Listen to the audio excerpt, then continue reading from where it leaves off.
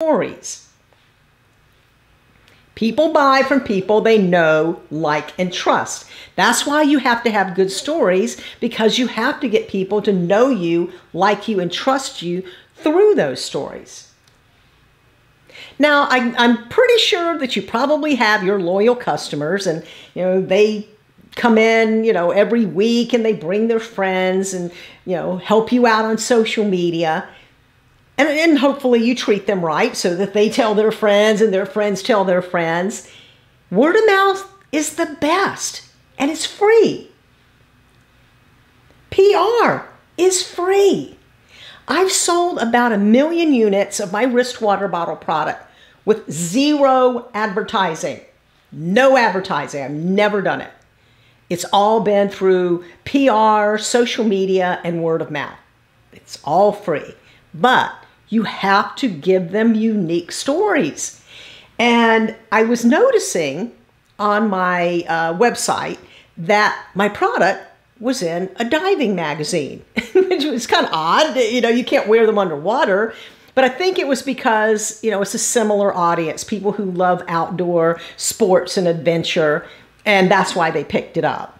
So the thing is, it was on the Today Show twice, but the media is not going to pick up your story. The local newspaper is not going to pick up your story, your product, in your dive shop, unless you have great stories.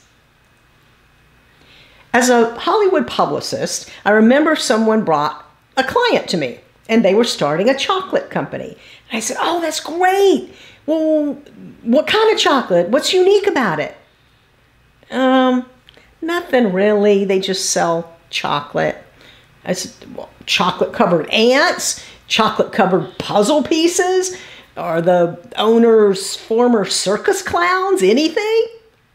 Nah, they just sell chocolate.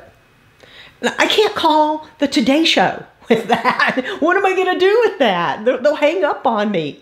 You have to have something interesting and unique.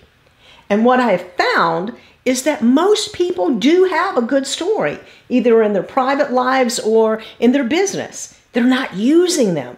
Either they think other people wouldn't be interested, or they don't know how to use the stories. So you have to find your own unique stories.